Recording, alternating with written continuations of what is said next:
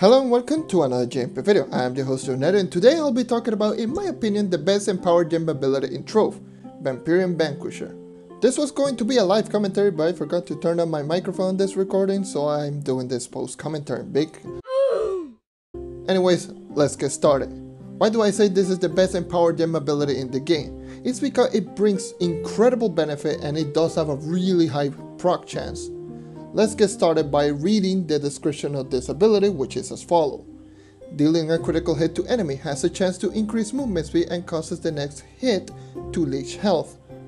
Alright, so the description explains it very well, but what are the chances and how much you get, you may be asking. So let's get started with the chances. First and foremost, yes, this only triggers if you do a critical hit, so if you have a low critical hit stat value, you will not find a lot of benefit from this ability.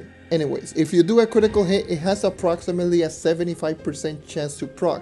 This is hand tested, but I pretty much summed it down to around 75 to 80% chance of proc, so it's a really high proc chance. Once it procs, it will be shown as a movement speed buff, similar to like the Raptor Berserker, the Prefect Penguin, the Ally buff, or Trailblazing Emblem. And you will get the following benefits. You will get a plus 20 base movement speed, which is the same as Trailblazing Emblem, 10 less than Paradise, 10 less than the allies that I mentioned before. However, it does stack with everything that I did mention, every single movement speed buff, it does stack with Vampirian Vanquisher. So it is a really good ability right there. And this buff lasts for 5 seconds, but if you do a critical hit again, the timer will refresh, so it will keep the buff active. It does not stack, it just keeps the buff active. Once you get the movement speed buff, every hit that you do after the movement speed buff, you will get a lifesteal that is based around how much damage you do. The percentage that you get is a 0.5% of the damage that you do will be returned as health. And by the way, I did say in my Neon Ninja 30k PR video that I did say at 0.05%. Yeah, it is not 0.05% because I use multiplication rather than actual percentage, which is a big fail for me. But I did say it's a 0.05% when it's a 0.5%. Get like a 0.05% of your damage as a health.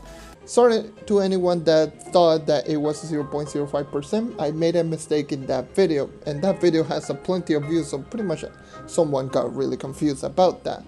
Anyways, moving on.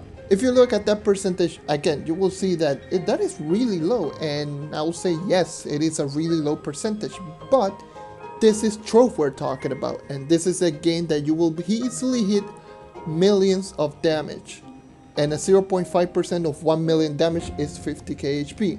So if you do a crit of 1 million damage, that's 50k HP, or even any type of damage that does 1 million damage is 50k HP as return. If you do 10 million damage, that's 500k HP, and so on and so forth. If you want to check how much damage, how much health you recover, get a calculator and do this formula if you want, which is your damage times 0.05. And the result should be how much health you are going to recover with that ability. Also, you can heal up to 4 times every single second, so if you attack more than 4 times a second, which is pretty easy in this game, you are going to be constantly healing with this ability, which is amazing. So do not underestimate this ability, even though I don't think anyone does underestimate this ability, but it's still a really powerful ability, and you pretty much gotta respect the percentage that this ability brings you. Like the healing and the movement speed buff, it is amazing. On which class should I recommend this ability on?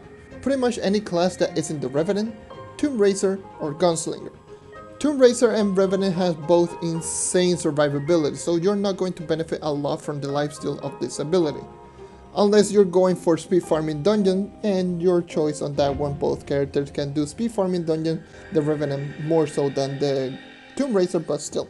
And as far as the Gunslinger is mostly a Shadow Tower based character with a pretty good survivability if you know how to evade damage. Pretty much how you evade damage is you stay in the air and do circles with your Gunslingers, and you're going to evade pretty much all projectiles and all close range enemies.